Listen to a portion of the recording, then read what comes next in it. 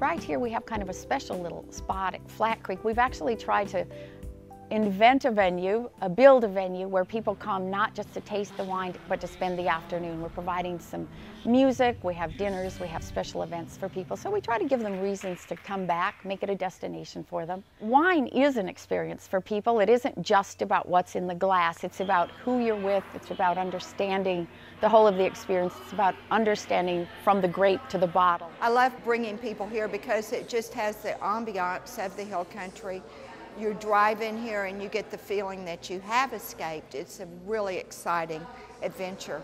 And Madeline and Rick really just add to the event. It's just a beautiful little drive from Round Rock, and it's a great destination. And the folks here are wonderful, and the wine is wonderful. The scenery is beautiful, and it's like every weekend is a little mini vacation.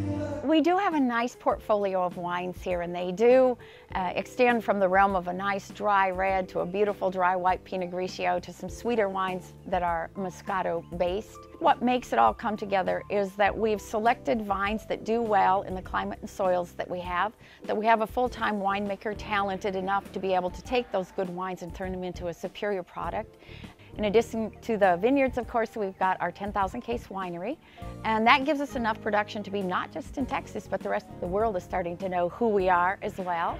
When the magazine came out, we were actually surprised to see that we were named. What was even more surprising than being named one of the 50 most exciting places to taste wine in America was that we were the only winery that was named. There were a lot of wine bars and restaurants, but we were the single winery that they had mentioned. So that, I guess, is sort of a testament to how we do our tastings here at the winery in terms of both education and having a little fun while we're doing it.